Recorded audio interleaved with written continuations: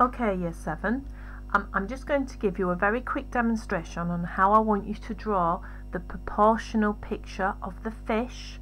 Proportions means getting everything right, so the head's the right shape and size, and it compares well to the size of the tail. We haven't got a crazy fish with a small head or a big eye.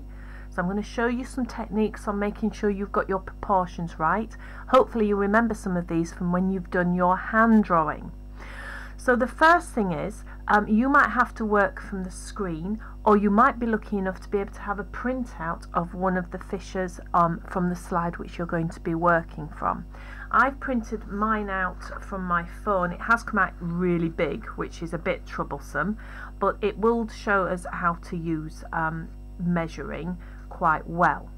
I'm going to just point the camera at the screen for a minute, because some of you might have to use your screen. Now this is a bit crazy because it's infinity, but you will have the PowerPoint, this PowerPoint here, this slide, hopefully really big on the screen, and so you will be able to do your measuring like this if need be, and I'm going to talk you through the measuring, but I am going to use the paper copy to do the measuring because it's just a bit less off-putting than you looking at the screen all the time with infinity hands on it. So the first thing we're going to do is we're going to use a pencil just to put some key marks up on our paper. So the first thing we're going to do is we're going to look at our screen to do measuring, and we might use our pencil to do this, or we might use our fingers and our thumbs. I'm always using my finger and my thumb, my pointy finger for this, but you can do it with your pencil if you want to, and just put a thumb on like that so you know where you're measuring. So this is good for angles and proportions. So I'm going to look at the end of my fish's mouth here and where its gills are. So that size there, I can fit that size, and I can jump to where the gill starts, and I know that that's the same size as to the end of the fin, and I know that the angle is kind of pointing up a little bit. So now if I look at my page, I might want to change the size, but as long as I make it proportionally correct so that the head is the same size as where the fin goes, that's good. So I'm going to put a mark right on the end of my paper where the end of the fish's mouth is going to go. That's a bit dark.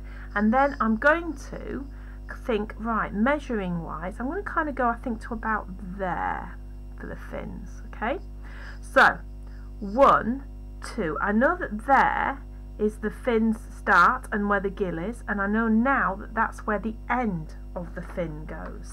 So I'm just mimicking that for you, to the gill, and then jumping across to the fin. Now I'm going to change it, same head size now here that I've made, jump across, and I can put a mark where the end of the fin goes. And basically you do that all the time. So how many heads can I fit into my fish? Well, I can fit 1, 2, I've gone off the page, but I can get 3 heads into the actual fish body. 1, 2, 3. So I'm going to put another little mark. You can't quite see it. I'll just move it up a bit there. You can put a little mark up there so you can see where the fish body's going. So I'm just going to come back now to its face. Right. So once we've got some marks in, the other thing is, how wide is my fish? Well, from his mouth again to where his gill is and the fin starts, he's about the same width. So it's a bit awkward to show you, but there you go. So I don't want to make him too wide or too skinny. I've got to kind of put my hands back on, and then I've got to bring it up and put 2 marks to measure him out there as well. And also I'm using my pencil on the screen or on my paper to look at some angles. So here's the angle of his head. So if I go up across here, I'm very lightly just bringing my pencil across. So here's his back, and I'm drawing a line up here. So if I just now start to just move my camera a little bit so you can see. So I've started now to get some key lines in where he goes. And this is all just in pencil. And the other thing I need to do is I need to kind of think, where does his eye go? Well, his eye, if I was looking on the screen, I think his eye, I can get right into the middle of his eye from his mouth, jump up and that's again where the fin is. So his eye is about halfway, so I can get 2 eyes in that bit there, so right in the middle. So that's my middle dot. So I now need to kind of draw. I'm looking very closely now at my drawing or the screen. I'm doing windscreen wiper eyes, year 7. You should hopefully remember those. Windscreen wiper eyes means you're looking more at the thing you're drawing than the actual piece of paper you're drawing on. Best artists always look at the thing they're drawing more than the piece of paper they're drawing on. So I'm just kind of looking at my angles. I'm getting all my angles lightly drawn in here. There's a bit of dark there, so I'm just putting a bit of a shape there. Round his eye, he's got some dark areas there around his eye, and there's a big bag under there. And then under his mouth, that's quite dark. And his mouth comes quite down. I think I've got the wrong angle there. I'm going to get a rubber, and I'm just going to make his mouth look a bit more like that. That's a bit better. Right. So the next thing is, don't have lots of heavy dark outlines everywhere, because fishes or creatures or objects don't have all those really dark outlines. So I've now got a bit of a guide in pencil, but now I need to start using my biro to make my mark making techniques.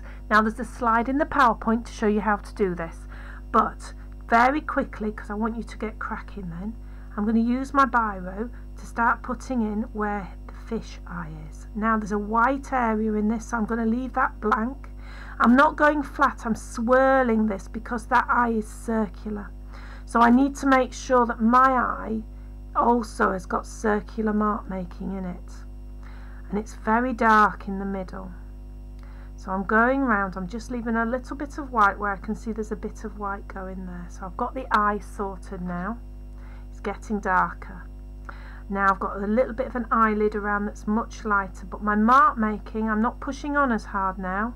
I'm kind of just going round the shape of the eye and creating some of those mark making techniques. I could do some dashes, look, and the closer together I do the lines, the darker they will get. I can push on quite hard as well and create more tone.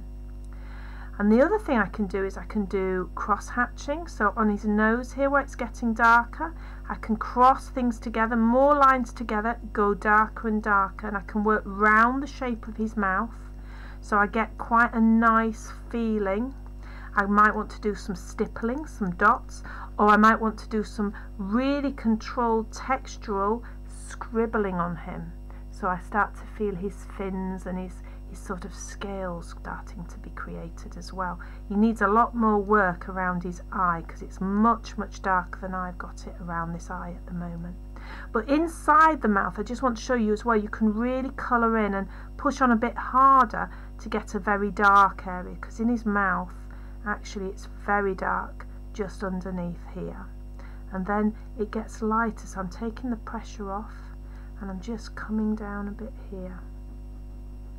So I kind of just wanted to get started. He needs a lot more work, but he's started quite well. So I just wanted to give you an indication of some of the mark making techniques you might want to use on this fish. And it might be you spend a really detailed amount of time on just the head and a little bit of the body, or you might be able to spend extra time on and really get some control drawing throughout the whole thing. That's really up to you and your time, but what I want from you really is a detailed windscreen wiper eye drawing of this fish. Okay, and I hope that helps, year 7. Take care then, bye bye.